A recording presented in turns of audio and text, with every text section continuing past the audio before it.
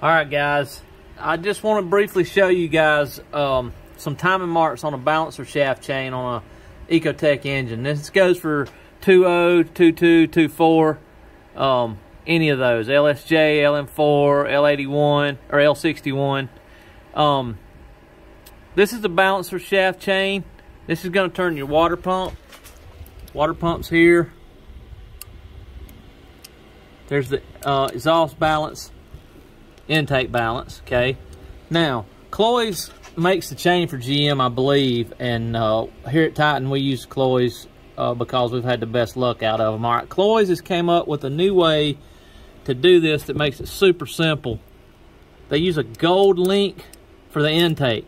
Now, this goes for the balance shaft chain and the timing chain. So, if you start with that, everything else will line up. So we got a gold link here, yellow, whatever you want to call it. And then on this one, it's really tough to see. Of course, it's a black link, but there's a line on the sprocket right there. And then, of course, there's a line on that one up there as well. So if you look real close, let me see if I can zoom in for you guys. Yeah, you can see it there. So that one lines up, and the same thing goes for the crankshaft sprocket.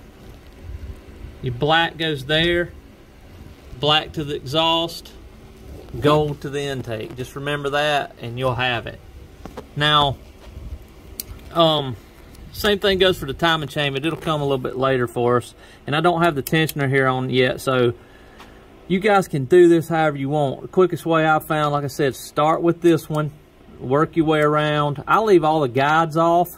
It's just personal preference, but I leave all the guides off. Hang it on the water pump and kind of roughly line it up, and then I start here, here, and here with the guides, and then I put the tensioner last.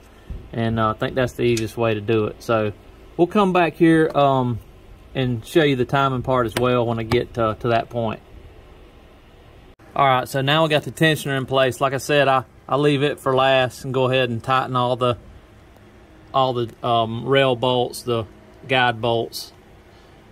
So leave the tensioner for last. Make sure this rail is free, and it's also a good idea just to make double sure that the chain is laying in the guide. It's possible the guide's got little guides on the side of it here, on front and back for the chain to lay in.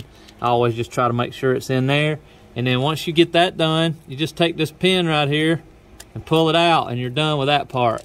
Oil pressure will take over and tighten that up when you crank it. All right, so we'll come back on the regular timing components for the camshafts briefly. All right, guys, so here we are with the regular camshaft chain installed most of the way. What I like to do just briefly, I could do another video on installing it. This video, I just wanted to show you guys how to do the timing marks.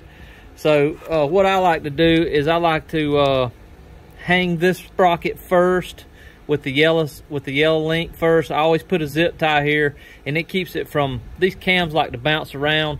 Now you're going to notice a screwdriver here. This is there's a million ways to do this chain, and I've done hundreds of them, and I found out that if you've got a Craftsman screwdriver, these Craftsman screwdrivers have little grippers on the tips of them down there. And what I like to do is probably not like the best thing in the world, but it's helped me more than anything, is these cams like to turn when you take the tension off of them. And I just tap this gently down, and the friction between the cam and this aluminum oil return hole keeps the cam from moving. Now I keep this one free mostly and get this one fixed where it's supposed to be, and then the crankshaft where it's supposed to be. And then before I put this sprocket on, I put the tensioning guide down in, start that bolt, get it lined up on the crank, and then lastly I'll put this other guide. So we'll go down here in the bottom and I'll show you these marks. But again, intake gold if you're using the Cloy's chain. I believe it's yellow if you're going to use a GM chain. The black goes to the exhaust. Now these sprockets are interchangeable, and you just have to pay really close attention. It says intake. I'll show you. Intake on that one, exhaust on that one. So you just have to pay really close attention to make sure that you get that correct. And then down at the bottom, you're gonna have another black link. Let me see if I can show you guys. I'll zoom in on it maybe. You can have another black link that's going to line up to the dot on the crankshaft sprocket. So that's all there is to it. Black to the crank, gold to the intake, black to the exhaust. And then the tensioning guide there, of course. And then that's all there is to it, guys. And I like to go ahead, get all the tensioner rail, the guides bolted down, this one bolted down, and then we'll install the automatic tensioner. Alright, we'll be back shortly. Alright, so here's a little tidbit of information that I was going to share with you quick, and I can do another video on this as well. This is the automatic tensioner for the 202224 Ecotec. And you'll notice this cone shape on the end of it. If it has the cone shape and those hashes in this bolt here, hex head, it's a new design. Now when we install this, we want to make sure that this is free to move up and down before we screw it in there. If it's activated and you screw it in there, it'll break the guides. Now here's what I was going to show you that's really cool. If you own a Ecotec powered vehicle, chances are if you change your own oil, you've got this socket right here. This is a snap-on one, but there's a ton of different ones, and this is for the oil filter housing. This is an 1.25 inch socket. It works perfect for the tensioner. Fits it perfect. So I take a 3/8 to half adapter and use a pull bar because this is pretty tight to get out.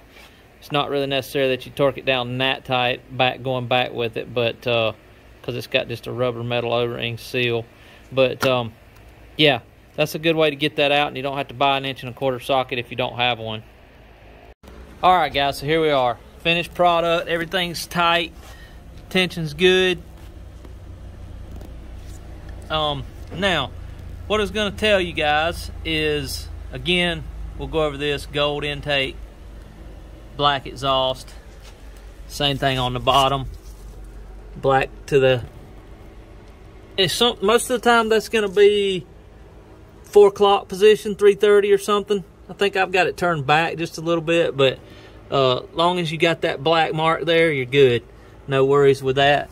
Now, once you get the tensioner in back there, that's the tensioner right there. Once you get that in and torque down, you can actually activate that. You don't necessarily have to. You can just go ahead and start it, but I like to activate it, and the way to do that is just take you a big screwdriver and insert it right down in here. Let me see if I can get you guys a little bit lined up a little bit better. Stand by here. Yeah, okay. You just insert the screwdriver right down in here.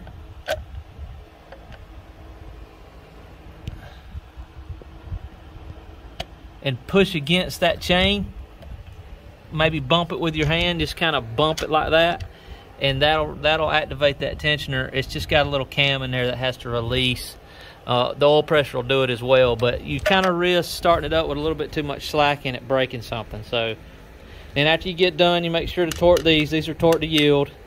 Torque these down. I'll leave them for last because that way everything's in place and there's tension on it. You don't have to worry about letting it slip or anything. And that's all there is to it, guys. Now, I didn't really go over how to install this chain in this video. I just wanted to do some marks, quick and easy marks for you guys. So appreciate you watching, guys.